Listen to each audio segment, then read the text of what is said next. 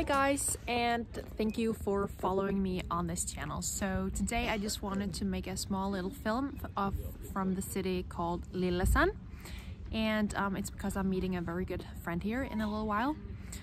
It's actually a very old city, and it goes all the way back to the 1000th century, and I know for a fact that this area is going all the way back to the Viking Age. I've just been on an assignment at work in Grimstad, and where I was on this assignment, they found Norway's second biggest jewelry treasure from the Viking Age. That was where the world's biggest warship was built.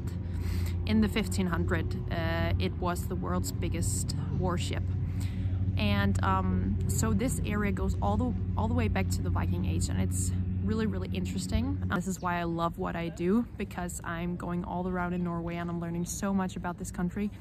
But just take a look around here and look at this beautiful city. So if you are going to Norway and you're or wondering what city you want to go visit, Lillesand is a very cozy city with all of these small cafes by the coast here, and a lot of sailing ships. And speaking of history, Lillesand is known for its rich what do you say, shipment of lumber and wood to all around Norway, I guess, and to building these warships. And so yeah, it's just a very cozy city, which now is also very known for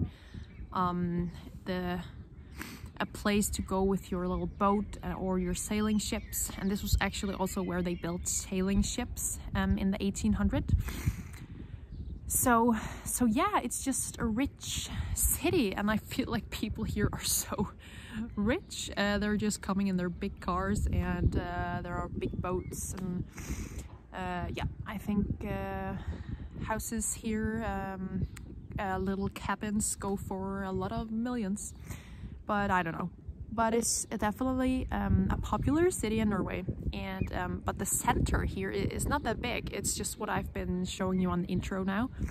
So yeah, I just wanted to show you that and tell you a little bit about the history of this cute little city, which you should definitely go visit if you are curious to go to a cozy city.